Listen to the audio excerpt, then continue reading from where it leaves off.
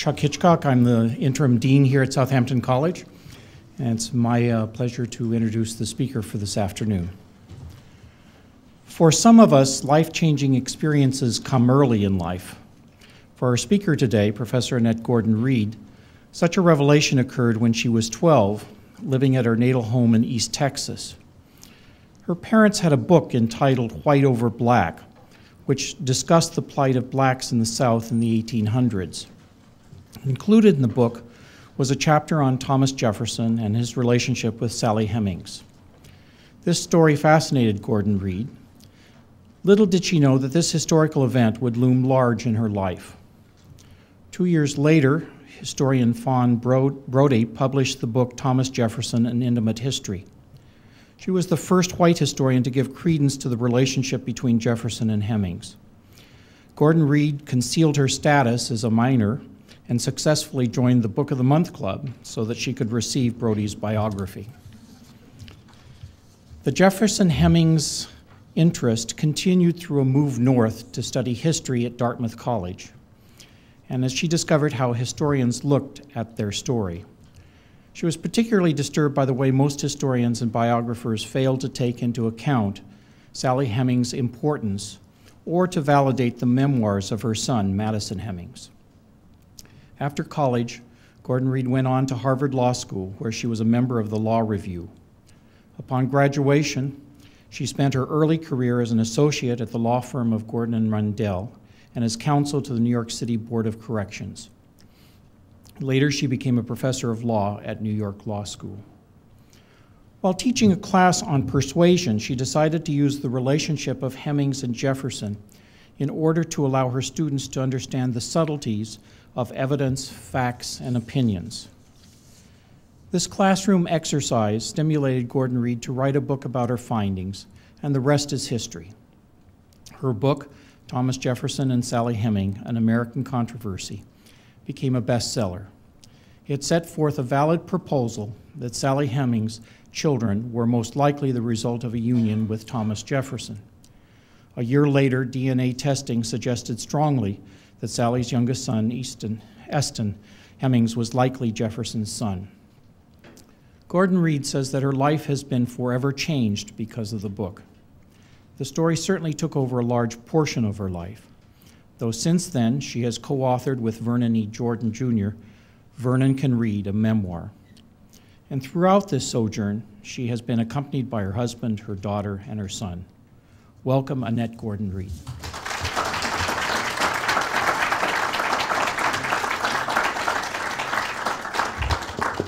Thank you very much. I'm very happy to be here on this beautiful day, although I feel like saying, as I do to my class, we could have this outside, sit under the trees and do this. It's truly gorgeous, and as I said, I'm very happy to be here. I wanted to start off by saying that my interest in Jefferson began just a little bit before I was lying about being a minor and ordering books from the Book of the Month Club. I was in the 3rd grade at Conroe, Texas, at Anderson Elementary School. And it's interesting, we were just discussing this, Robert and I, before we came in, Mr. Hitchcock, before we came in, that growing up in East Texas is a can be a difficult experience if you're black. It's a very, very hard and can be somewhat mean-spirited part of the country. And I was I was the only black child in my elementary school at the time because I had integrated our elementary school. And it's something my parents had decided to do because they thought it was the right thing to do and that I was the person who could pull this off. And it was a difficult time. It's not the kind of thing that I think about my children now and whether or not I would have done that. I'm glad they did, and I appreciate the courage that they showed in doing it. But I was in this school surrounded by white people, white kids, some of whom were very mean and some of whom were very, very nice.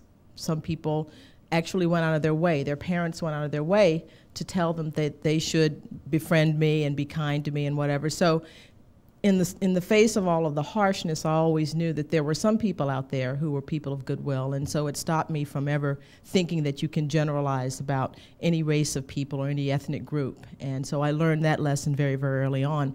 But when I was at Anderson in the 3rd grade, I read a biography of Thomas Jefferson, one of those childhood biographies children's biographies. I'm sure all of you have seen those. And in the way that they do with children's biographies, things are sort of left out, or things are prettied up in a way. But this had an interesting twist to it. In this particular book, which I think must have been written in the 40s or the 50s or something like that, there was a slave boy who was supposed to be the counterpart to Jefferson. He was Jefferson's friend, and he was modeled after a real-life slave, a man named Jupiter, who had been Jefferson's personal servant from the time he was about 9 or 10 years old.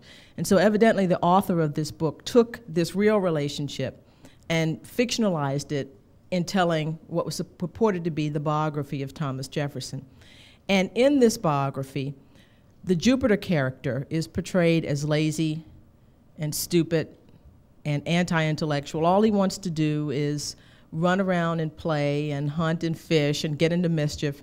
And he can't understand why Jefferson wants to learn to read and to do scientific experiments and wonders about the movement of the earth and the stars and so forth. And so there's this interesting counterpoint that's going on. Jefferson, who's presented as everything that is good, and the slave boy, who's presented as everything that is sort of trite and trivial.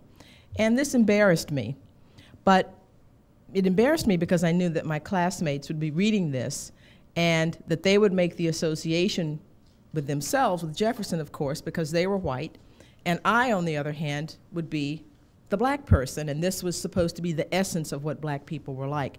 And I remember being outraged by that and thinking, even then, why can't they tell this story, or tell the story of Jefferson without having to say bad things about black people? Just tell the story. Despite my discomfort with this, I like the idea of reading about slavery, about this institution. It awakened an interest in history for me. I had a sense that, I mean, I knew obviously that there was more to it than was being presented in this book, but that was really the beginning of my interest in Jefferson and the interest in the institution of slavery. And so that's how I came and was very, very excited when I found my parents' book, White Over Black, by Winthrop Jordan. And he does have the chapter in there called Thomas Jefferson, Self and Society. And it talks about Jefferson's relationship with black people, his attitude towards black people, and his attitudes about the institution of slavery. And that was sort of the really the first grown-up treatment of Jefferson that I had ever encountered. I'd sort of continued my interest in reading about slavery in Monticello by reading other biographies that I found in my school. And as I said, most of those were geared towards young people, and they really didn't grapple with issues in the way that I think that history books now are beginning to grapple with the issue of slavery. And I'll talk about that a little bit later, how classrooms are beginning to incorporate some of my work and some of the works of other people on this particular topic. But at that time, it was out of the question for age-appropriate material about slavery and Jefferson.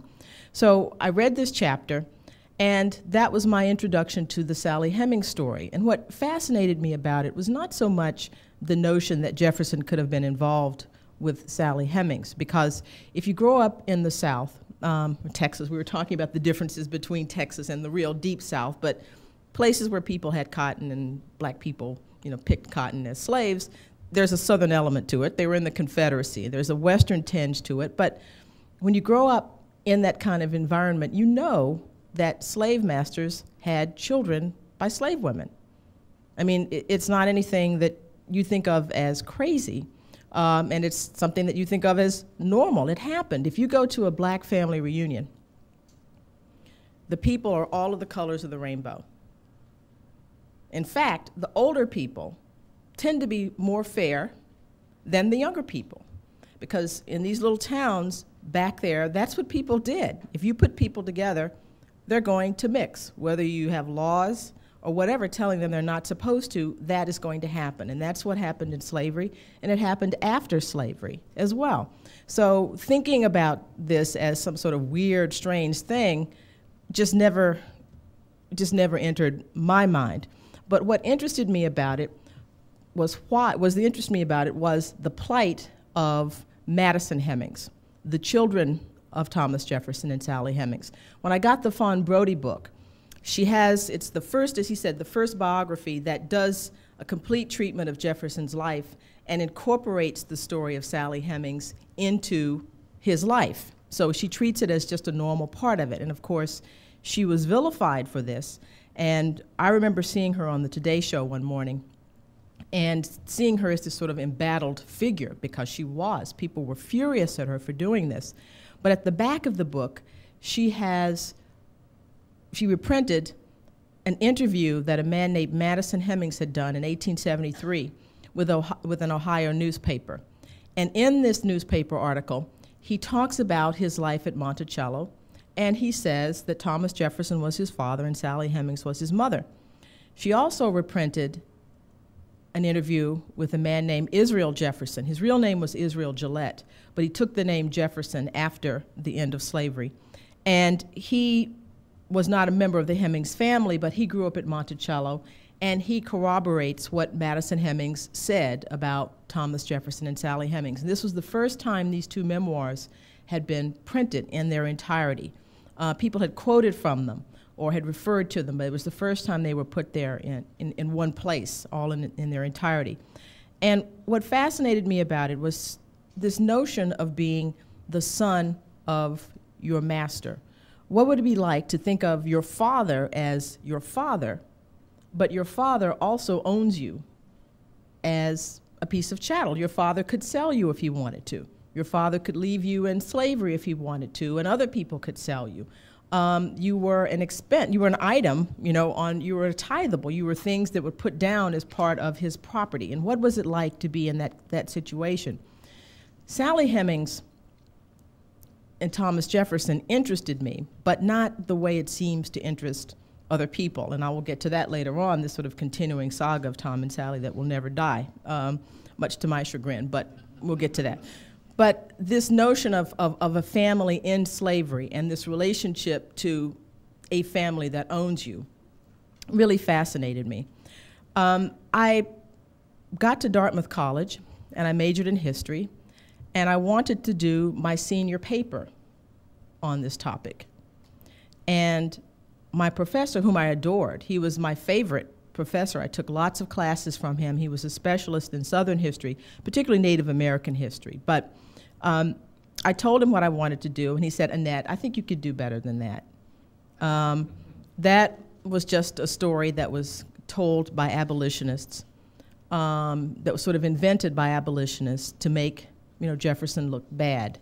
And I just don't think it would be worth your while. Well, I was trying to get into the law school of my choice at this time, and so when the professor told me it was not going to be worthwhile, I said, forget about it, because I wasn't going to do a paper and have him say, hey, this is not worthwhile, and give me a bad grade. So I went on to do a paper about black women in slavery. I took the WPA slave narratives and wrote up a story about the lives of women in slavery from their memoirs. Didn't write the paper, and as I think about it, it was probably one of the best things that ever happened to me, because if I'd written it, I may have gotten it out of my system, and there would have been no book, because I would have said what I wanted to say. So in any event, instead of going to graduate school to pursue my interest in history, this was the 80s, and everybody said, that's impractical. You want to make some money, you should go to law school. I guess everybody says that. People say it now, thank God, as I say, as a professor of law. Yes, come on, any of you want to come? The more the merrier. And I went to law school thinking, if you love history, you can always read history. You can always read and write history if you want to. And if it's really something that's part of you, you will keep doing it. And I did keep doing it. I sort of had my eccentric interest in reading about Monticello and slavery, and anytime there was a new Jefferson biography or something written, I'd turn to the index and say, well, let's see what they have to say about Sally Hemings. And then I sort of kept up with this over the years. And in 1995, I picked up a newspaper, and I saw that they were going to be doing a movie called Jefferson in Paris. And this was before, I think it's even before they started to shoot the film. People were coming out of the woodwork saying, this is a terrible, terrible thing. And the terrible thing is that they were going to write or do the movie as if Thomas Jefferson and Sally Hemings had actually had a relationship. And people were aghast at this. I remember there was a piece in Newsweek by a famous historian who doesn't even write in this field, saying, you should not believe this. This is really terrible. Isn't it awful? There's no evidence. Jefferson wouldn't be involved with the slave girl. And I started to think, all of the sort of feelings that I had had over the years in reading this and having people treat this story, again, me from the perspective of a Southerner, black person, knowing that miscegenation, interracial sex, interracial unions existed during slavery, not thinking it was terribly controversial. And then reading this and having people sound as if this was some story from, you know, another planet.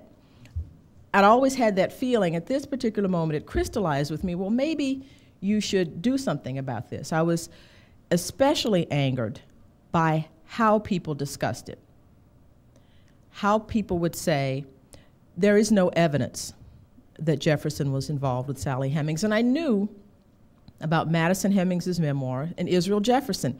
And as a law professor, I would make the distinction, and I do in the book. Evidence does not amount to proof, but evidence is a category. If you might have enough evidence to amount to proof, but they're not the same thing. To say that every bit of evidence has to itself amount to proof is a way of denying. It's a way of not dealing with situations. And so even if people didn't believe Madison Hemings, to say that there was no evidence was a way of making him, and the term, to coin a phrase, so I won't take credit for this obviously, the invisible man. He's the invisible man. As if he never spoke, Madison Hemings and Israel Jefferson. No evidence that this existed. Again, you don't have to believe it, but to say that it doesn't exist is a way of making them not exist, is to shut them up without listening to what they had to say. The other thing that bothered me is people would say, well, Jefferson would never be involved with a slave girl. And just the phrase, a slave girl. Well, what is a slave girl? Who is a slave girl?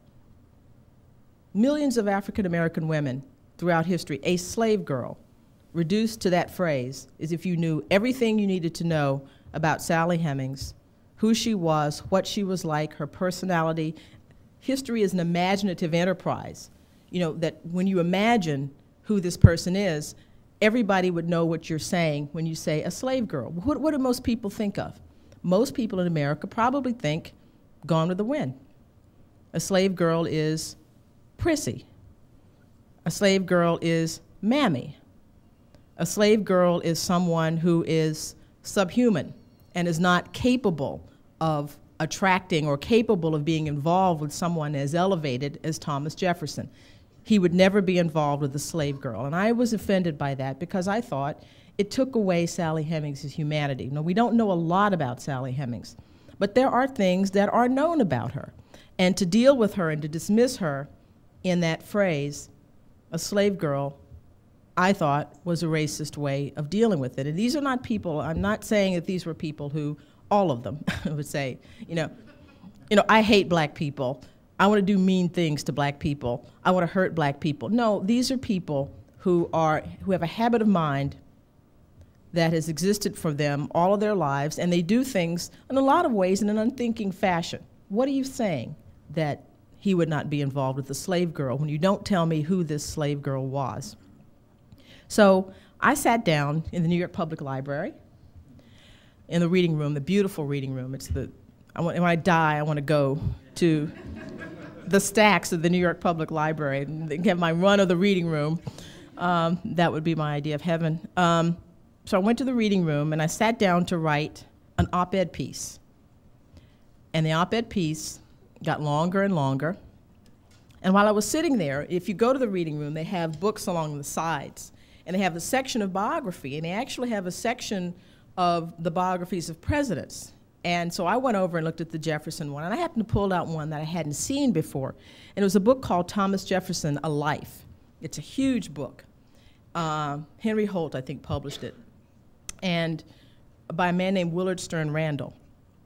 And so I did my usual, well, let's see what they have to say about Sally Hemings and Madison Hemings.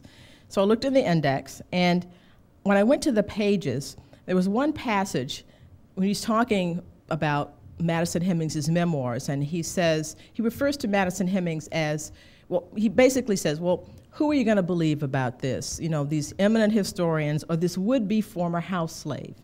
And I thought, what is a would-be former house slave? What is that?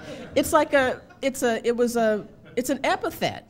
I mean, I turned to look at the front of the book, to look at the copyright. This is 1990s. Somebody's writing like this about someone. And I mean, this is one of these moments where when you say you think you're going to have a stroke, I thought I was going to have a stroke. I could feel my blood pressure rising. I thought the top of my head was going to come off.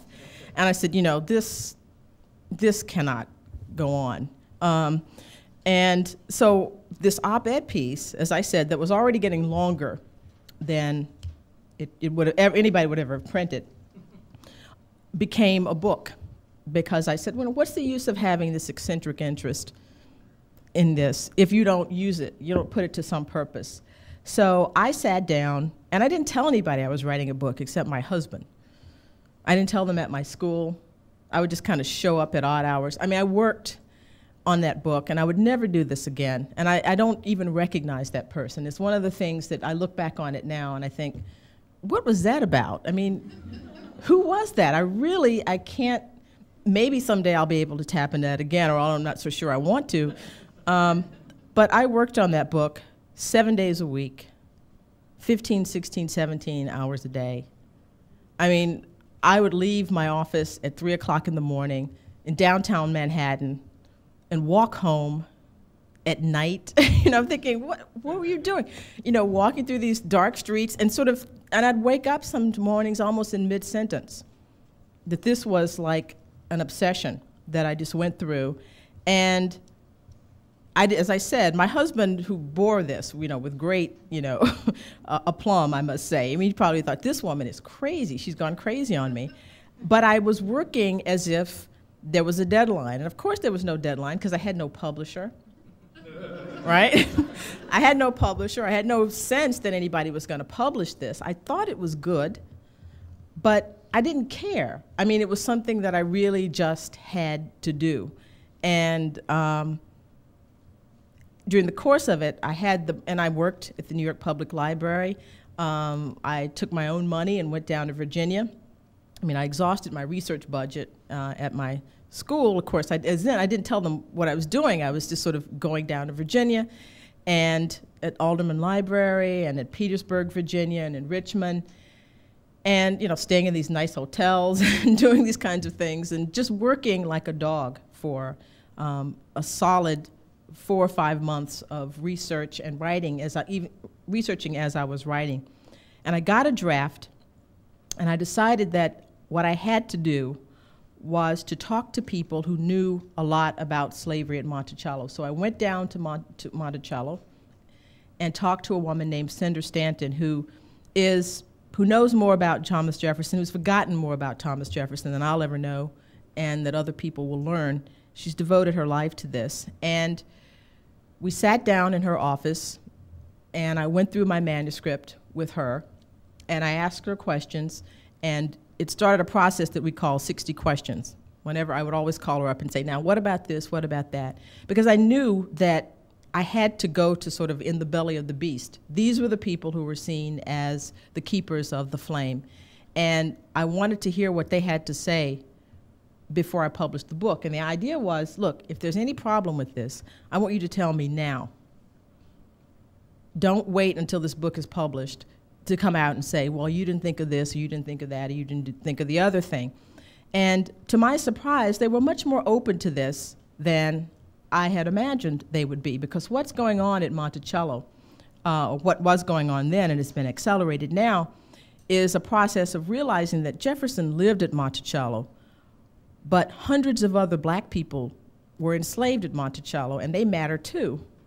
And for the most part, up until recently, if you ever visited Monticello, and the first time I went there was when I was working on the book, it was a story about the house, and oh, this is Jefferson's gadgets, and oh, and here's the clock, and here's the woolly mammoth tooth, or all these kinds of things are about him, and not about the people who actually built Monticello. If you walk in, the floors were done by John Hemmings. The ceilings, all of those things were built largely by black workmen, either under their own creativity or either under the direction of some of the few white workmen that Jefferson had at Monticello. And so there's been a process of making this place that a lot of black people don't want to visit. I mean, I was on television once and someone asked, well, you know, why would black people want to go to visit a plantation? And that's a good question. Maybe we could talk about that later on. But, I mean, for me, I wanted to visit it, and I've been interested in this story about Jefferson, but mainly because Monticello is a place where most people get their introduction to slavery. You know, high school students are trucked up there and, you know, pull through there. And I wanted to make sure that when they tell the story of life at Monticello, they tell the story not just of white people, they tell the story of black people as well. And that's a crucial thing that has to be done. So this process was beginning when I got down there with my manuscript, and I've made some really lifelong friends in working on this on this project. One person that I met was a man named Peter Onuf, who was the chairman of the history department at UVA. And I had read some of the things that he'd said about the Hemmings story, and so I wanted to send him the manuscript and have him read it and tell me why I was wrong. Now, unlike most of the people who reacted harshly to the notion that Jefferson had a relationship with Sally Hemings, the earlier historians were upset because they said, you know, Jefferson was a Southern gentleman, and a Southern gentleman would never do anything like this. So that was the idea. Peter, the younger generation of historians, said, Jefferson is too racist. It wasn't, they didn't buy this Jefferson as a Southern gentleman thing. It's that, no, a man as racist as Jefferson would not have had sex with and children with Sally Hemings. And neither of those, as you probably guessed, neither of those arguments moved me, but I knew that he was very sincere about this, so I sent him the manuscript, and he read it, and he liked it. And he was the person who suggested that the University Press of Virginia publish the book. And so that's how I got a publisher, and they were very excited to do it, and they saw it as sort of a breakthrough sort of crossover book for them, because they knew anything that has Jefferson on it sells. You could have Jefferson and bread, Jefferson and dirt, Jefferson and whatever. You try to get that name in the title, and people are going to buy it. I mean, it's just a fact. People now are trying to make John Adams, you know, the hero. I mean, it's not going to work, because John Adams, I mean, there's nothing to John Adams but politics. There's no gardens, there's no, you know, slave mistresses, no, you know, nothing like that, just politics. But Jefferson, the number one question they get at Monticello about Jefferson is about Jefferson and cooking, not about politics or anything like that. So here's somebody who has a vast amount of subjects, of ways into him. And so therefore, I mean, I know that he's this figure that is always going to be there, and it's a way to sort of teach some very, very valuable lessons by talking about his life. And so the University Press of Virginia publishes the book, and it does very, very well. And to my surprise, I get really, really good reviews. And in fact, everybody reviews it because everybody's interested in this topic. And this is something else we can talk about, is why. I mean, that's the part that Winthrop Jordan in his book, if you should really read it. White Over Black is the seminal book on slavery in the United States. It's one of the seminal books on slavery in the United States. And what he says, and what he said recently, is, why do people care so much about this? You know, anytime somebody writes about Jefferson and Hemings in the New York Times, you know, I have a friend who works there, and he says, I get volumes of mail. People, it's just a visceral thing that people have about this. And what interested me from the beginning was, as I said, how people talked about it, why people felt it was necessary to debunk this story in such strong terms. So the book is published, it does well, I get good reviews, and I'm down in Charlottesville giving a talk, much like this, at a Baptist church, the oldest black Baptist church in Charlottesville, started by freed slaves in the 1850s. And a woman raises her hand and she says, well, we're talking about this now, but we're going to have an answer to this pretty soon. And I said, how are you going to do that? And she said, we're going to do a DNA test. And I found out later that they really didn't know how they were going to do this at the time. They were just sort of positing that they were going to do a DNA test. Well, I had posited that. I mean, I knew that eventually something like this was going to happen. There have been all kinds of proposals, to show you how really, really out there this gets, of digging Jefferson up and testing him. I mean, it's really, I mean, the lengths that people think that you have to go in order to prove this are really, really amazing to me. But she said, we're going to have a DNA test. And sure enough, they figured out, I think 2 months later, a biochemist at UVA told them how they might be able to do this, to do a DNA test. And what they decided to do was to test some descendants from Jefferson's family, from the Hemmings family, from a family called the Carrs. I should back up and tell you, I'm talking about this as if people know what the story is. There was a counter story to the Jefferson and Hemmings story that was told by Jefferson's family. Jefferson's grandchildren said, well, the reason all of Sally Hemings' children look like Thomas Jefferson is because, it's not because they're his children, but they are the children of his nephews, Peter Carr and Samuel Carr. And that was the story for 150 years. They're his kids, and that's why, and that's a, you know, a plausible story. I mean, it's possible for somebody to look like, you know, their uncle or cousins and so forth. I mean, it's not out there. But I talk about this in the book, and I sort of try to explain why it doesn't make sense. But it's a plausible story. So what they had to do when they did the DNA test, and I can explain what happens, is that they took male line descendants from the Jefferson family, male line descendants from the Hemmings family, male line descendants from the Carr family, and male line descendants from a family called the Woodsons, who believe that they are descended from Jefferson as well.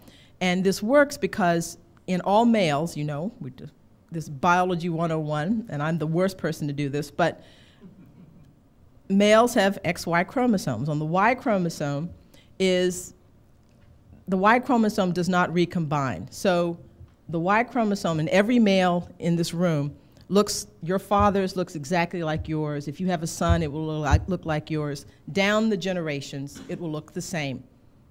And so what you're able to do, and you're able to establish, there is a Carr line of male DNA. There is a Jefferson line of DNA. There is a Hemmings line of DNA. So they took descendants from these various families, drew blood from them. I think there were 20 of them totally, of men, different categories. He wouldn't take fathers and sons because he didn't want anybody to find out any unfortunate information. Actually, there was one person who turned out to be not related to anybody in there, so there was an illegitimacy in the family that people didn't know about. In other words, someone thought his father was his father, but he was not. And so they found out. So they took this blood, sent it to Europe among 3 labs, one at Oxford, I think one in Belgium and one in another country. I'm losing this, but they all tested the Y chromosome from different methodologies, 3 different labs. The results came back, and they were all the same from all 3 labs. The Hemmings and the Jefferson Y chromosome were exactly the same.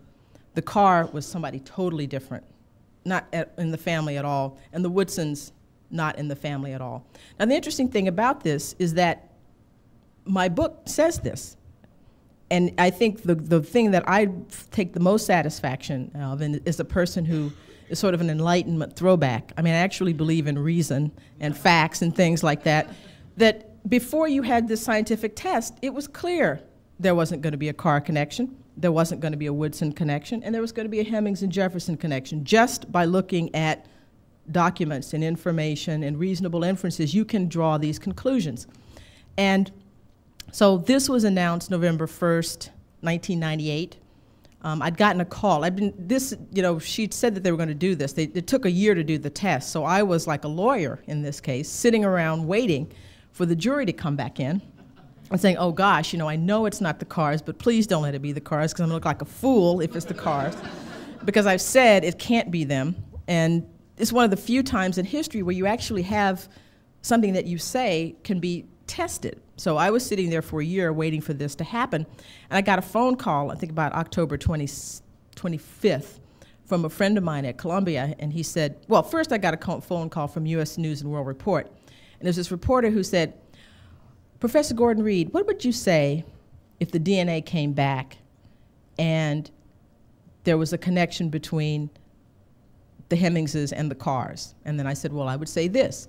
Well, what would you say? It was one of these, what if things, and I didn't think anything about it. I was cooking dinner. And I said, oh, okay, sure. And I hang up the phone. The next day, I get a call from my friend at Columbia who said, the test results are back, and do you know what they are? And I said, no. And he's told me that there is a connection between the Hemings and the Jeffersons. There's no connection between the Carrs, and there's no connection between the Woodsons. And that afternoon, I started getting calls from newspapers all over the country. They had gotten the test results back, and they knew what was going to happen, and they had decided to embargo the story because they wanted it to break on the following Sunday, on the coming Sunday. So from Tuesday until the Sunday, I was doing a lot of interviews with people, and they kept it. I mean, you think that newspapers, as soon as they find things out, they go out and print it. No, everybody, the Times, the LA Times, the London Times, papers everywhere knew this for about a week and kept it until Sunday. So they could put it up in the Sunday morning paper. There it is on the front page. And although I think the Seattle paper carried it in its late edition Saturday night. It was the one person that broke the embargo. And so this was printed, and, you know, as you can imagine, everything just went crazy because, and it was deceptive because the test, as I described it, is not a strict paternity test. It doesn't say Jefferson was the father of all of these children. But what happens after this is that what people say is, look, it isn't just the science, it's the documentary evidence, it's all the things together that point to this particular conclusion. So the tests come out, and as we said before, my life sort of changes at this point, and Monticello has to decide what they're going to do. The Thomas Jefferson Foundation, which is the organization that runs the house, you know, runs the museum that is Monticello, and they have to decide what they're going to say because they have all these visitors, hundreds of thousands of visitors that come, and they all ask about Tom and Sally. I mean, I actually went on one of the tours. This is before anybody who knew who I was, and I didn't raise the question, but people do raise the question, well, what about this Sally Hemings thing? So they had to figure out what they're going to do. Well, they couldn't just on the basis of the DNA or just on the basis of my book say, all right, here's what we're going to say. So they did their own study, and they came out with their own report, and they conclude that the story is true. And they are now in the process of trying to incorporate this, and I say trying to incorporate this into the tours because there are some tour guides who are very recalcitrant. These are volunteers. A lot of them are older Virginian people, and this is just, I mean, you know, they're not having it. And so right now, depending upon who gives you the tour, you get a different story about what has happened here. And so they're working on that and trying to find some way to deal with this. Now, in the meantime, about a week after, maybe not even a week after the DNA tests were announced, I got an email from a man named Herbert Barger who said, well, this test doesn't prove that it's Thomas Jefferson. Thomas Jefferson had a brother, and his name is Randolph. And Randolph fathered these children. Now, Randolph has not appeared anywhere until November 1st, 1998. There is no documentary connection to Sally Hemings, to Randolph. And you remember the family story was that it was the Carrs. And you remember with the DNA, everybody has their own, you know, individual DNA line. And so the family story, as told by a small group of people, flipped overnight. First, it was obvious that it was the Carrs. After the DNA, it's obvious that it was Randolph. So that has now emerged. When I keep saying the sort of continuing saga of Tom and Sally, that has emerged as the thing that people are going to fight about now. It was Randolph, even though there's nothing in the record that suggests this. Randolph has just been sort of brought up here after the DNA. So this group, he got together a group of people, and they called themselves the Scholars Commission. And it's another battle. I can't believe that there's no writer about culture who has not covered this, because it is a fascinating story about American culture. I mean, this is seen now as an item in the culture wars. What they did was they enlisted a number of conservative scholars. Now, I mean, this is not a conservative liberal issue. I mean, it really is not. I mean, he either was the father of these kids or he was not. It's not about whether you're a Republican or a Democrat or anything, but somehow people have come to view this, and I think a lot of it has to do with the fact that I'm black.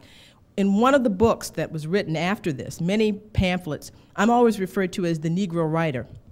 The Negro writer, Annette Gordon-Reed, says, the Negro writer says, it's really, really amazing stuff, just bizarre kind of things. And I mean, you don't have to believe this story. I don't particularly care whether people believe the story, whether he did or did not. I wrote the book because I thought that the evidence that was presented on the other side was being given short shrift, and people were talking about folks in a way that was insulting. Essentially, that's what my goal was. And so this has emerged as an item of the culture wars. Harvey Mansfield at Harvard, a historian named Forrest McDonald, a number of people, an economist named Walter Williams. He's a black economist. He's on television quite a bit. What they know about Monticello is,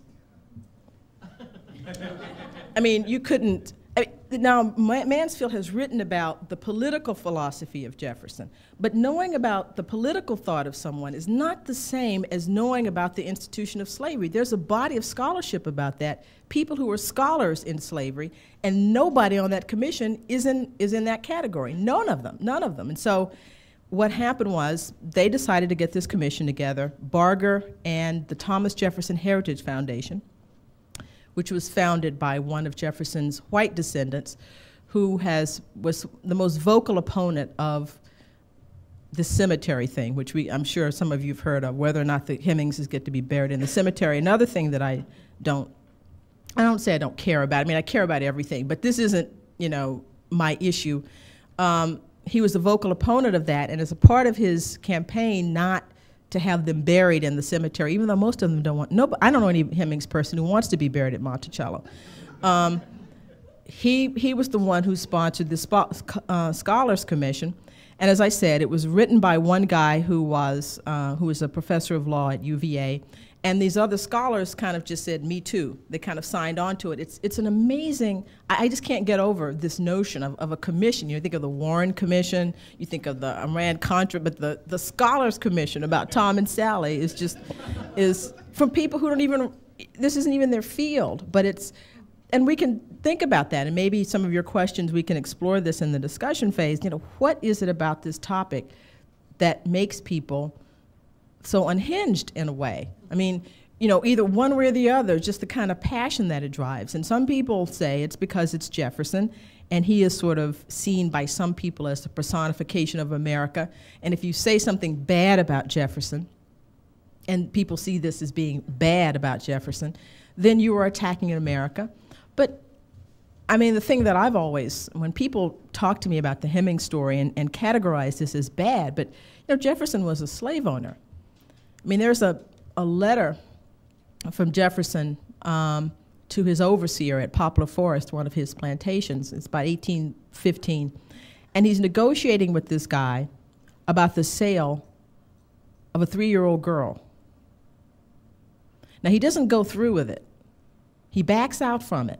But there are these series of correspondence, and Cinder and I are thinking, we're trying to make something out of this. We're thinking, what could this be about? I mean, why would you do this? To think of, children didn't amount to much. I mean, you bought a 3-year-old, you'd have to take care of it. It's not a productive. What's going on here? And it was seen as a bad thing to sell children away from their mothers. I mean, we would think that, but how could a person who could think about, even though he doesn't go through with it, think about selling a 3-year-old from their mother be okay, but somebody who has sex for 38 years with a woman, has 6 children, frees all of them and her, she's freed by his daughter afterwards, that's the worst thing that he ever did. But he can buy and sell people, and folks don't see that as making him bad. I mean, to me, again, this story is fascinating because it's about Jefferson and Hemmings, but it reveals so much about people's values, just in the way they talk about it. I mean, there are a lot more problems with Jefferson as a person than Sally Hemings. You know, I mean, I think that now, and I don't want to minimize this, because the other side of it is, and what's moving from, we're moving from talking about it as a racial topic now as a gender issue. Because how can you talk about a relationship? What do you even call this? How do you talk about a relationship between a person who is a slave and a master? Because there's always the issue of consent. If someone can't say no to you, can that person be in what you would call a relationship? So there are a lot of dimensions to all of this. But the main point that I've been trying to make with a lot of these people who've been very, very critical of me, strangely enough, really until after the DNA, after the Monticello report came out and they decided that they were going to accept this, I became sort of the focus of their ire. They had left me alone pretty much before then. But now I think the people who are, and it's a tiny group of people, I don't want to exaggerate this. Most people don't care, right? But the people who really, really care have sort of focused their ire on me because they see me as someone who sort of put this in motion. And I'm, you know, in someone's words, I'm the Antichrist. You know, I mean, and Peter Onuf is the evil genius. These are quotes. I mean, people, the evil genius and the Antichrist, you know, about this topic. So this is a long way from the third grade, is the point. You know, to come to something like this, I'm going to have to write my memoirs. And of course, I didn't even get into Vernon Jordan at this point. We're all in the middle of all of this. I get a call from Vernon Jordan who says, well, you know, I'm Vernon Jordan. I'm a lawyer in Washington. And, you know, he invites me to lunch and says that he wants me to help him write his memoirs. And I said, sure. And of course, in the middle of all of this, we've got Monica. So we have Monica and Tom and Sally, and all of this gets mixed up together. No, you remember that. People were saying, well, you know, this is, Bill Clinton has done bad things and Thomas Jefferson did bad things, and so it's okay. I mean, and I'm sitting here thinking, you know, like feel like Zelek. How did I get into this? All of these people, everything sort of coalesces around this one topic. It's been an amazing ride for me. And I was mentioning before, I've always written. In addition to being interested in history, I started out writing short stories as a kid and have a collection of bad short stories that maybe now I can pull out and maybe somebody will publish them since they've actually heard of me. But it's been I think I'm one of the luckiest people in the world to get a chance to do something that I've been thinking about and something I've been caring about since I was a child. I often say it's like being a baseball player. People grow up doing Little League and then all of a sudden they get to be on a professional team and play. And I really feel that that's sort of what has happened to me. And anything else that happens from now on is pretty much gravy. To get a chance to, as I said, do something that you're passionate about and actually accomplish what I set out to do. I really wanted nothing more than to change the way people thought about this topic, hoping that it would change the way people view slave narratives and oral history and the words of black people, that people will look at that differently now because of the way this subject has been treated. And no matter what happens in the future, I think I've been able to do that, and I've had fun while I did it. So now I'd like to take any questions that you might have.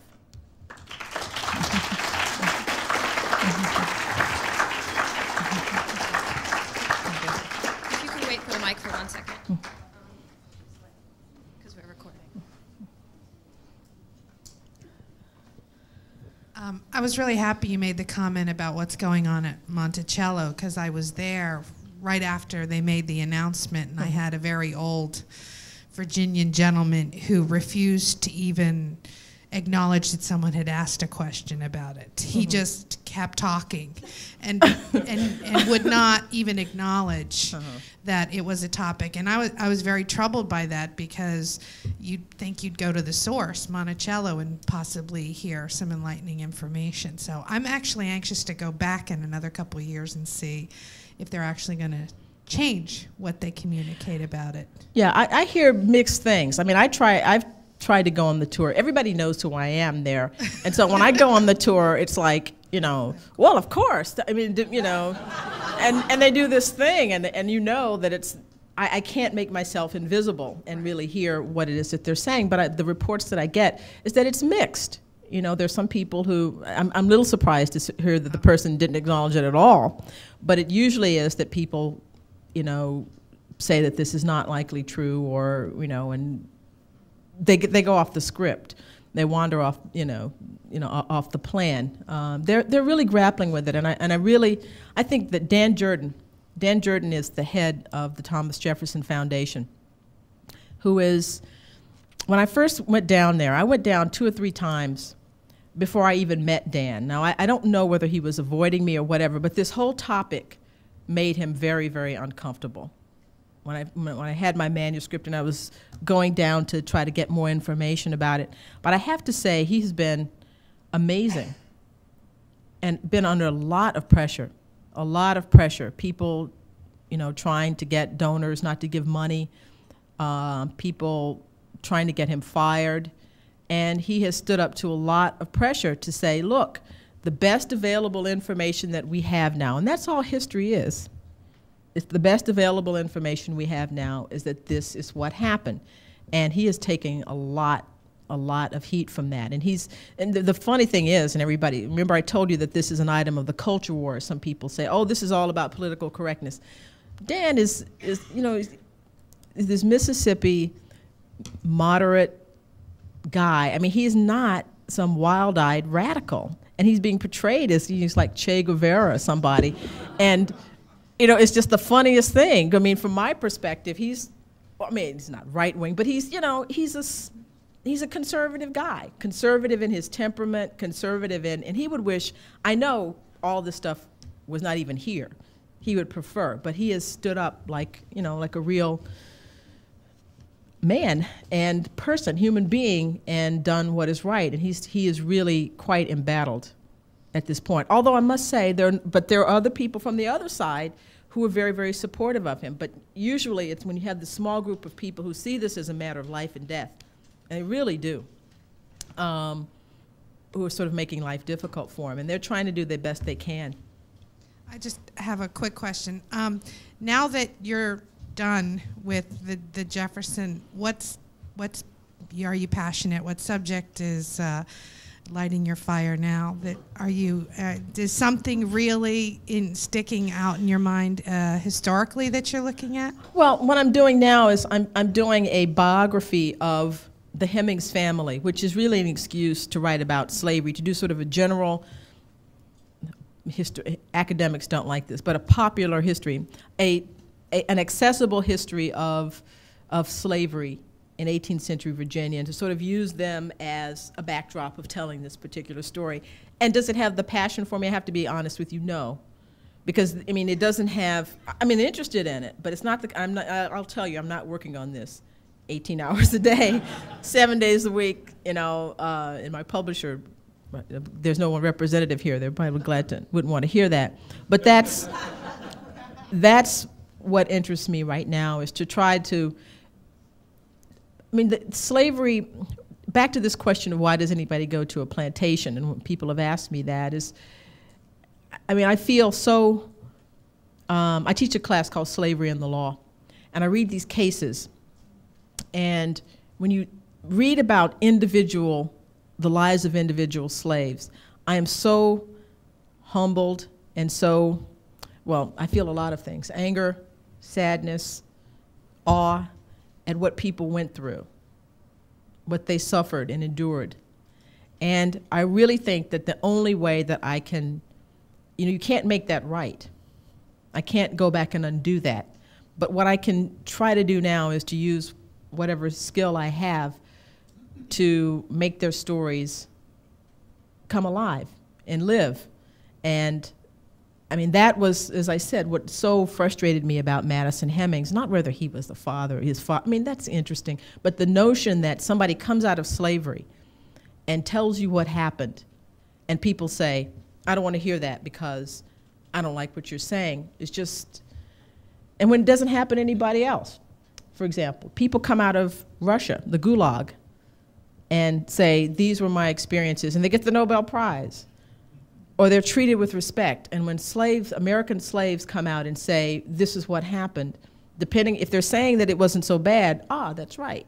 But if you're saying, this is something that happened to me, that is not palatable to people is kind of slapped down. So that's the passion that drives the work for me, is to try to not right or wrong, because I'll never do that, but to sort of repay people for not giving up.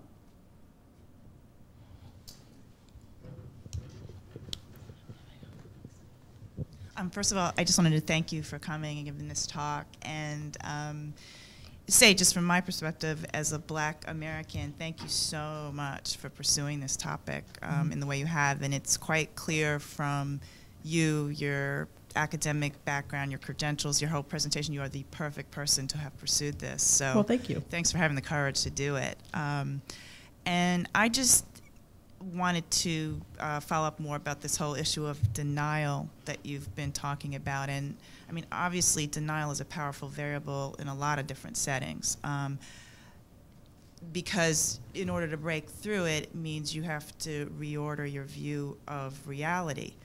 But I'm just very curious in the conversations that you've had with some of the people that are so dogged in their disbelief of this, what is at stake for them? It's Jefferson. I mean, you're not saying, you know, this means if you accept this, that slavery was a bad thing. You're not even saying that. You're saying he had some kids with a slave.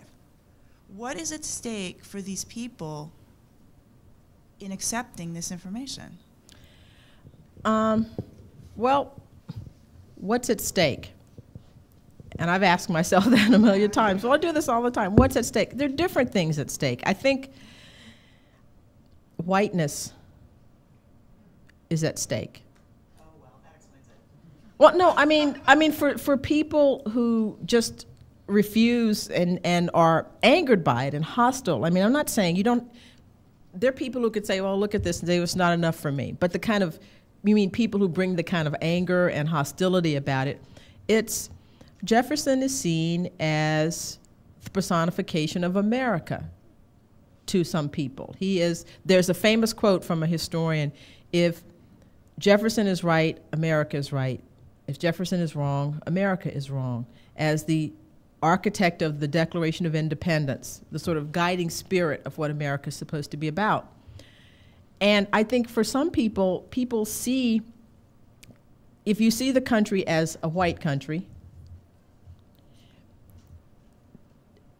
and Black people as sort of the other, this story makes clear that Black people are not the other.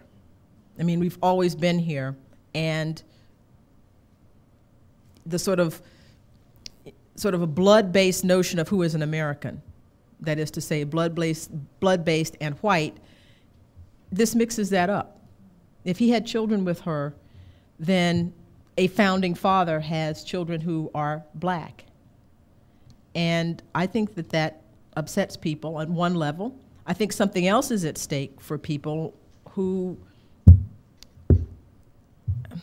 feel on the gender question that you're calling Jefferson a rapist. You know, you're saying he's a rapist. Now, back to what I said before,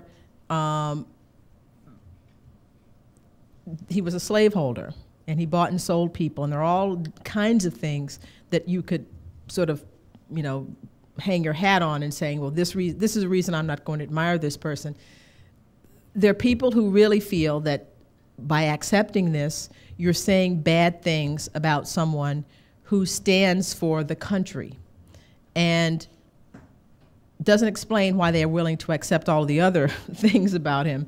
I mean, I have some theories about that as well. I mean, I really think that, you know, when I read this question about him selling people, I think that this is seen as something that is not only, it's a betrayal of white people. When he's doing things that hurt Black people alone, that's not much of a concern. But if he has children with Hemings, he had 2 white daughters who would have been old enough, were old enough, the same age as Sally, one of them exactly the same age, and one younger. And they had children. It's seen as an intrusion onto this white family. And he is in some ways a race traitor. There's a book by a woman who, she was encouraged to write this book by one of the historians that I write about, a man named Alf Mapp. And it's a book about Jefferson and his wife, who died when he was 38 years old.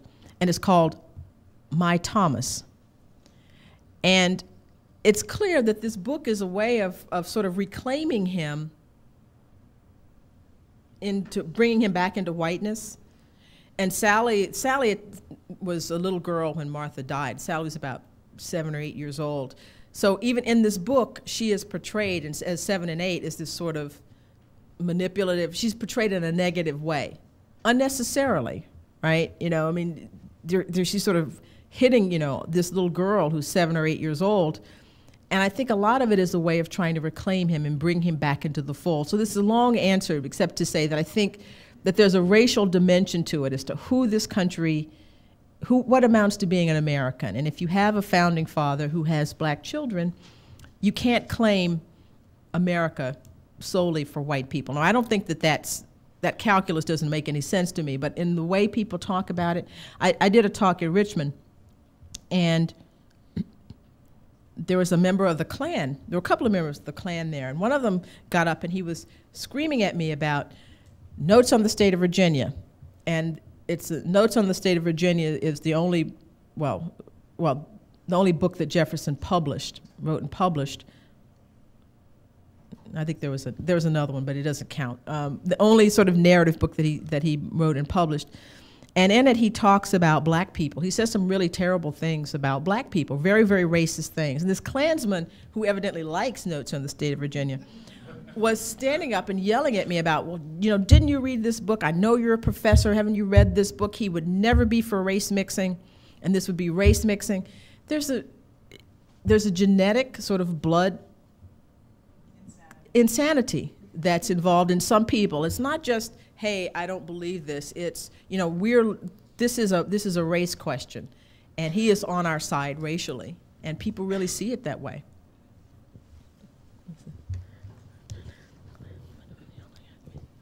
I don't know whether any of your research could have revealed some information on the thought that I have, but I was thinking that one of the most repugnant things from the perspective of a racist white person might be the possibility that Jefferson was in love with her. And in fact, in his private times with her, which there must have been obviously, that he really cared very much about her. Now, I haven't read your book, so it may be that what I'm saying is very naive and not supported by any of the facts. But nevertheless, I was wondering whether you gave any thought to the possibility that he had fallen in love with her, and that was what their relationship was about, and that in the milieu that he lived in, there was no way that he could reveal that reality to anybody, and so it was completely hidden. But nevertheless, it was what drove their relationship. Even if initially he had a sexual relationship with her, it quite possibly could have evolved into a truly loving relationship. So have you thought about that, and is it all possible? Well, I talk about it in the book, and that very question, and it's interesting you should put it that way, because the book is a series, it's sort of a mock Socratic dialogue, and what you do with law students. You know, it always puzzled me as to why people were so adamant that it was impossible. That's the other side of it, too. It's not only it was impossible that it happened, and if it did happen, it's impossible for him to have had any affection for her, which I find is an interesting thing. It's that people sort of, I mean, it's hard enough to know how people that you come into contact with on a day-to-day basis, why they're with the people they're with, you know, what they see in the people they're with. You know, to think of somebody that, you know, that lived 200 years ago, that you could make a pronouncement that it would be impossible for him to have felt a certain way about another person. It's just like I mean, it's breathtaking to me. It's true, maybe it was impossible, but I would never, how do you have the confidence to say that, you know, that it's impossible? And I talk about this in the book, and you'll never know what Sally Hemings thought about Thomas Jefferson, or him about her, because, well, there's some things you might infer from his actions, but from her perspective, because she can't say no, right, and because She didn't write anything about this. You don't know from her perspective. What I found interesting about this is that he was obviously attached to her for a very, very long period of time. They had children over a period of 20 years. And I think I say in the book, you can, lust lasts for 20 minutes, maybe 20 weeks, but not 20 years. I mean, I don't see how you have, and maybe this is a sexist thing, and men in the audience can correct me if it's the case, or women, maybe it's not a sexist thing. I mean, if you said that a man had a purely sexual interest in, it was coming back to one woman for 20 years, and there's no other, no way, and there's no other, I mean, there's no other talk about Jefferson and any other woman besides Sally for the rest of his life. I don't know what that's about. From her perspective, we don't know what she thought about him, but this is a guy who's a wealthy widower.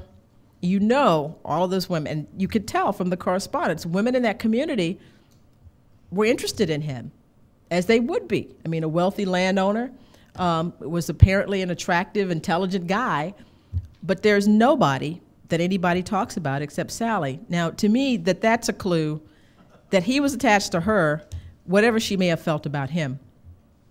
And I do think, and I don't wonder if there's not a part of people who fear, actually, Duma Malone, who is the preeminent Jefferson biographer, he wrote 6 volumes. This man spent 41 years writing the biography of Thomas Jefferson.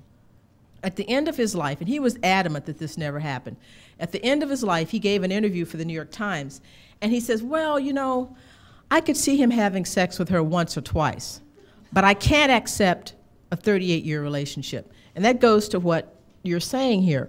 Why is it better?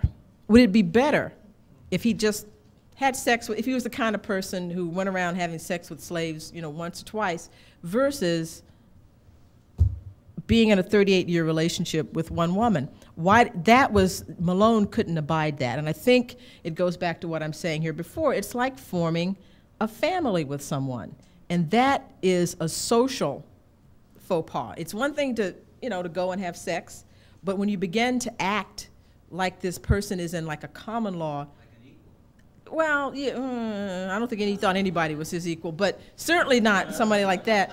But but like a relationship that is committed in a way, that really unnerved him.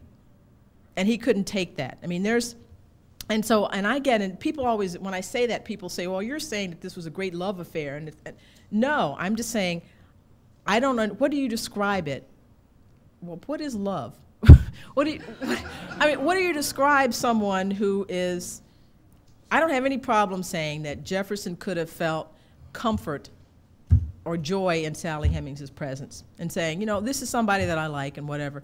But does it have to be, there has to be something there for him. And I don't think that sex alone. The thing that I've left out is that everybody accepts, even without DNA, that Sally Hemings was Jefferson's wife's half-sister. So, I mean, in this convoluted family history here, his wife's half-sister, her father, Jefferson's father, had 6 children with a woman named Betty Hemings, who was Sally Hemings' mother, 3 girls and 3 boys, and Sally was the youngest. So he was Jefferson's wife's half-sister. And people posit that this may have been part of it. He was very, very much attached to his wife. And when she was dying, she asked him not to get married again. She made him promise, and this is the family folklore, again, the oral history of the family, that she made him promise not to get married again because she did not want to have another woman, she said, over her children. It wasn't so much, I don't want you to have anybody else, it's that I don't want another woman. Her mother had been her father's first wife. Her father, when women died, men just got married again. And her father had 3 wives. And so she had 2 stepmothers. And evidently, she did not have a good time with them. And so she asked Jefferson not to remarry, and he never did. So that might influence, too, the way he thought about her. He clearly treated the Hemings family much better than those 6 people were treated differently than other people at Monticello. So that goes into what he may have thought about her. It's an interesting field right now. People are doing a lot of work on Charlottesville and that whole area. And there's a piece there was an anthology done after my book came out called Sally Hemings and Thomas Jefferson. Instead of Tom and Sally, they just switched the title around. And there's an essay in there about Charlottesville, and it talks about interracial couples that lived in Charlottesville. One of them was Sally Hemings's sister, a woman named Mary Hemings. Jefferson went off to Paris, and when he went off, a number of his slaves were, and this is offensive, but this is what happened, were leased out to people in the town, to work for people in the town. And Mary Hemings went into Charlottesville and began to work for a man named Thomas Bell. And while she was there, they began, and for lack of a better term, a relationship. When Jefferson comes back, she asks Jefferson to be sold to this guy. So Jefferson sells her to Thomas Bell, and they live on Main Street in a house. She bears children for him. When he dies, he leaves them the property and the house, and nobody bothers them. I mean, this is a guy that Jefferson knew and respected. He's in his correspondence, Thomas Bell. So this is a couple. These are people who live together on Main Street openly and have kids. There was another couple who were in the same kind of relationship, but they started to buy property together. And when they started to buy property together, someone made a complaint, swore out a complaint against them. And they were fined. Nobody was put in jail because, you know, they're not, fornication, miscegenation was against the law, but fornication was too, you know, having sex outside of marriage. So it seems to be that as long as people kept this stuff secret and didn't do anything that signaled, hey, we're acting like a married couple, they were left alone. And certainly nobody was going to go up to Monticello and, you know, bother Jefferson about anything like this. So, I mean, again, a long answer to your question. Yes, I've thought about it, and when I'm working on this book, I'll have to think about it some more, because it wasn't the focus, but I raised it just for the reason that you did, is that there seems to be a problem on the part of some of the people who were looking at this with this notion that he could have been committed to her. That really, really rankles them. I think I might be able to hear you. I'll repeat your question if.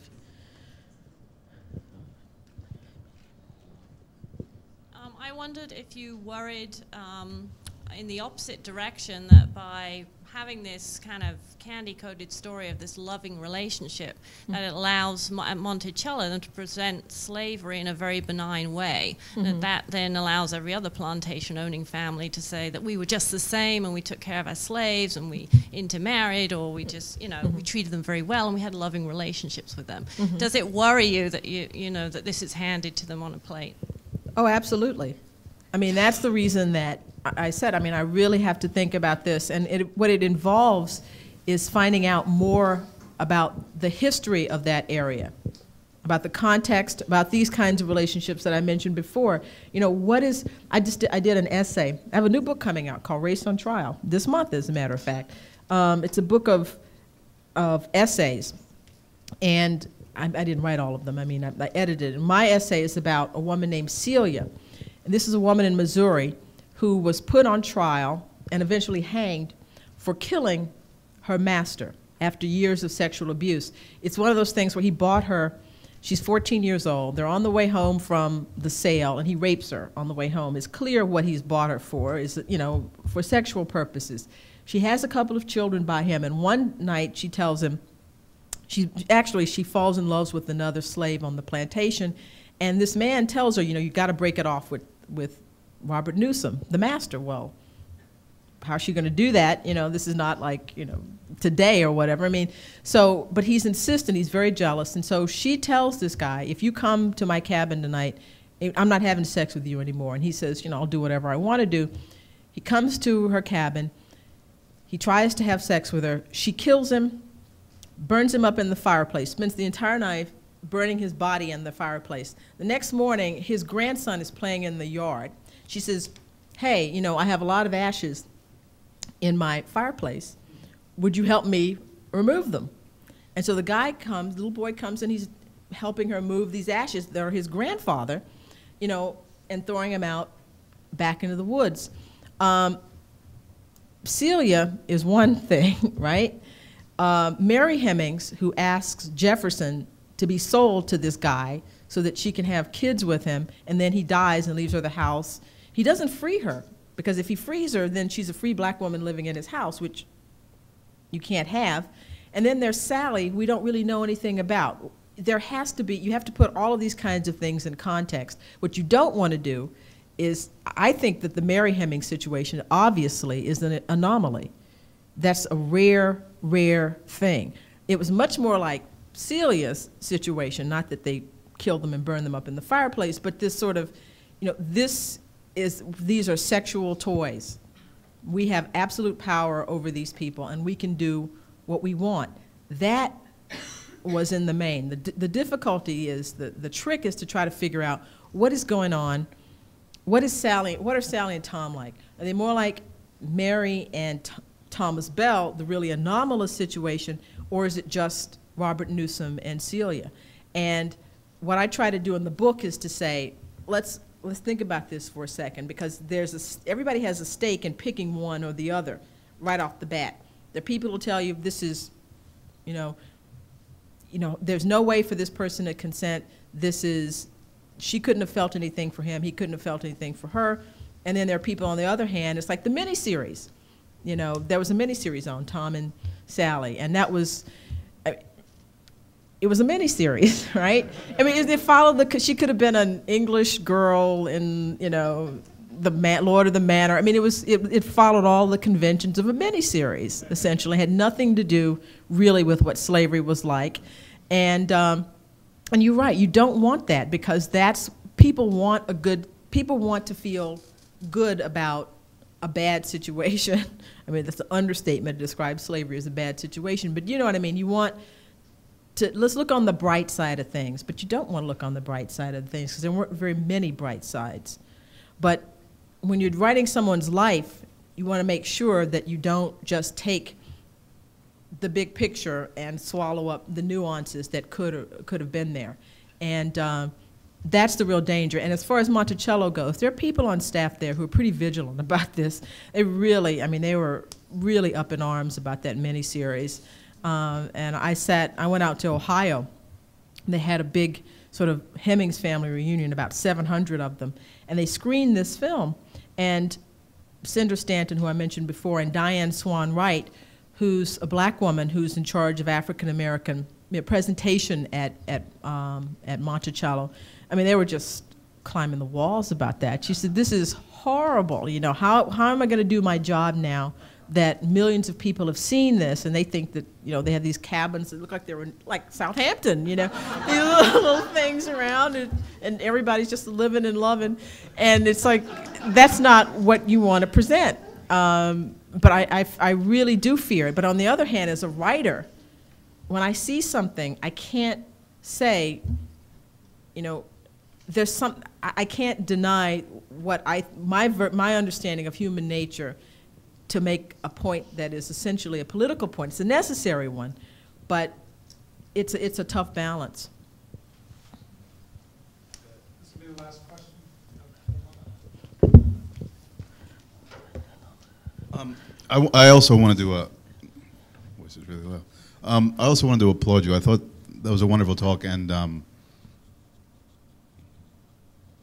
I was thinking about academics and sort of academics that I've seen in programs that I've been in, and the sort of leftist, the risk and the chance that's taken by being on the left. And your courage is admirable. Thank you. It's a comment and a question. Following up on the question that was just asked, you know, about the possibility of something that's benign. I mean, I also think that we also have to be mindful that we already have benign models of the depiction of slavery. Uncle Tom's Cabin, Huckleberry Finn, etc. I mean, those are very benign versions. And when I think about slavery and what's allowable, as a writer, we look at someone like Toni Morrison or Charles Johnson, The Middle Passage or Song of Solomon, and you have the other side of what's benign as far as the depiction, but still it gets relegated to fiction in the end. And I guess I'd be really curious about the possibility of a book, because I mean, really, what we're talking about is weaving something that is not benign into the fabric of our country. I mean, we have a recent, blatant example of not acknowledging slavery in our lack of participation in the conference in Durban. So we already have that. So I guess in the end, what I'm saying is, one, I would love to see something written by someone who is black, which speaks to slavery in a way that Toni Morrison does or Charles Johnson, but that just in the end doesn't just get relegated to fiction, if you know what I mean. And also, have you ever thought about doing a book on slavery and the law? Yeah. Yeah. No. Yes, I have. I mean the book that you mean like the book that's coming out. It's Race on Trial, Law and American Law and Culture in American History. It was really about race. It takes all of the famous sort of cases involving race, and there are separate essays about them. But I definitely want to do a book about slavery and the law, because I teach the class, and I'm working on various articles right now, and that is something that I definitely plan to do, because it's the one. I mean, the scholarship on slavery right now is really the most vibrant and burgeoning area that's going, and the one area that is sort of just taking off is slavery and the law. People don't understand how law interacts with culture, how it shapes it. And because it's sort of a specialized field, it's easier to talk about the other stuff. And the law requires you to know something about. You got to read the statute. You got to do all of that kind of stuff. But I think it's crucial, and I'm definitely going to do that, because it's the part of slavery that's really been left out